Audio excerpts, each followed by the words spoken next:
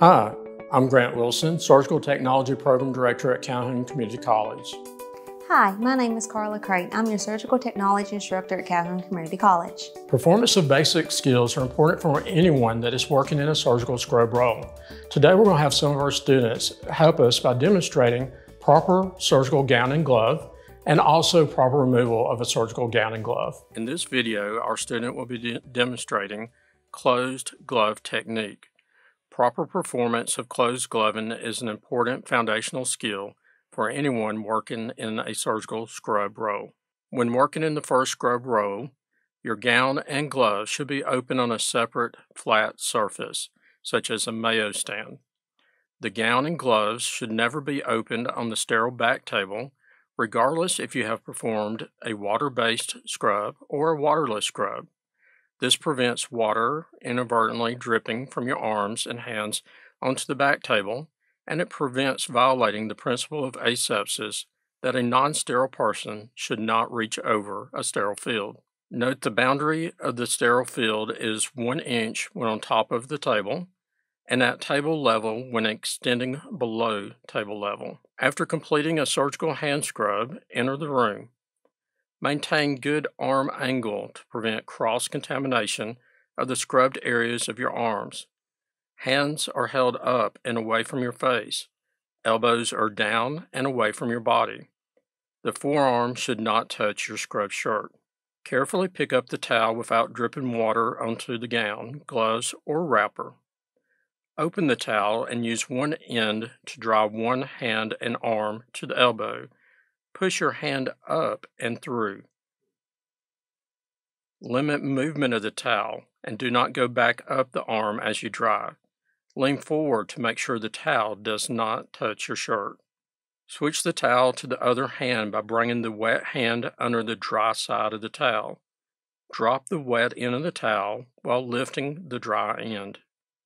The second hand and arm is then dried in the same fashion as the first, starting at the hand and working to the elbow.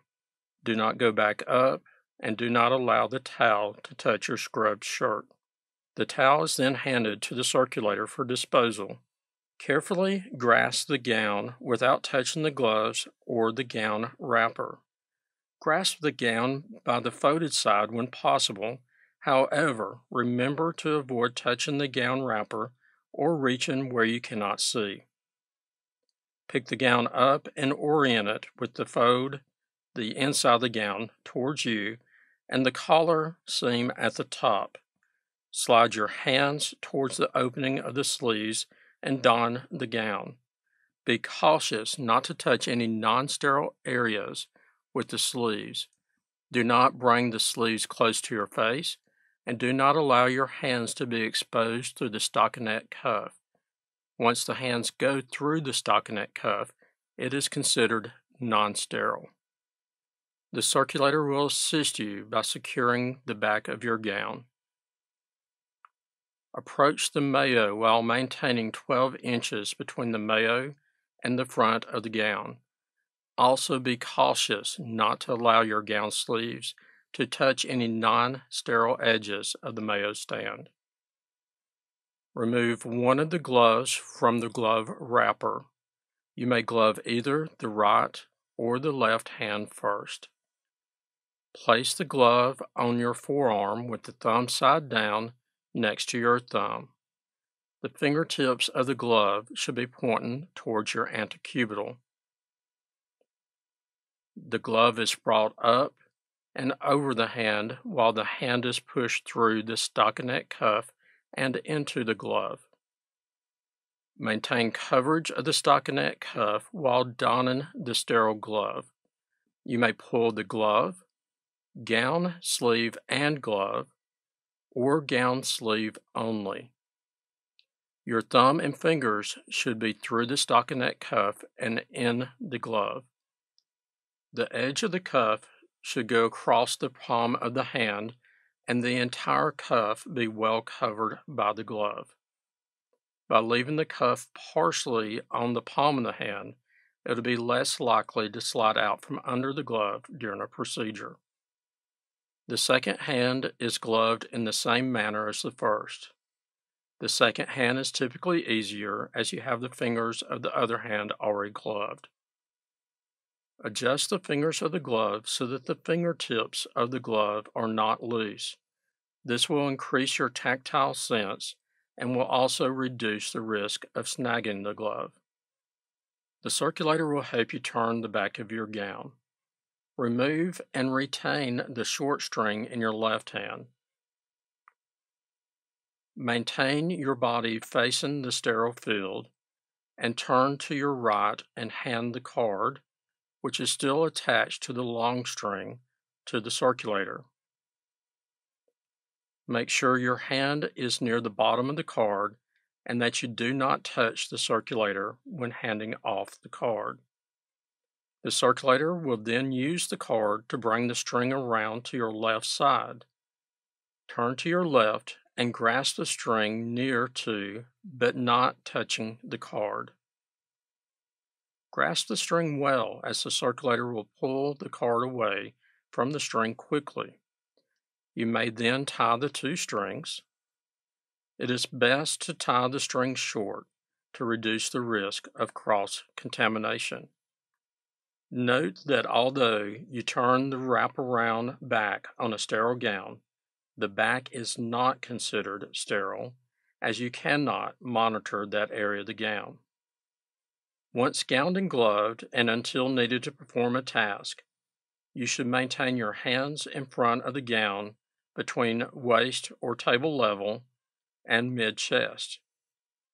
The front of the gown from waist or table level to mid-chest, and the sleeves of the gown up to 2 inches above the elbow are considered sterile.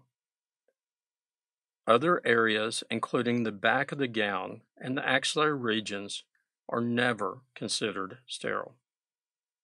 At the end of a procedure, caution must be used to remove your gown and gloves so that you do not touch any of the areas of the gown or gloves that are contaminated with blood or body fluids. To remove the gown, start by breaking the wraparound string. The circulator may undo the back of the gown for you, or it may be necessary for you to break the strings in the back of the gown when pulling the gown away from you. Do not reach behind yourself to undo the strings, as your gloves are contaminated with blood and body fluids, and you do not want to cross-contaminate your scrub attire. Once the strings are broken or undone, cross your arms and grasp the gown near the shoulders. Keep your hands away from your face and neck, as your gloves have been exposed to blood and body fluid. Pull the gown away from yourself. The sleeves will turn inside out as you pull the gown away so that the contaminated portions of the gown do not touch your skin. Properly dispose of the contaminated gown. You will then remove the gloves. The first glove is removed by hooking a finger of one gloved hand under the rolled up cuff of the second gloved hand. Note that you should touch glove to glove. The second glove should be removed by hooking a finger of the ungloved hand under the skin side of the glove on the other hand. Note, you should touch skin to skin when removing the second glove. Properly dispose of the gloves and wash your hands with an improved antimicrobial soap.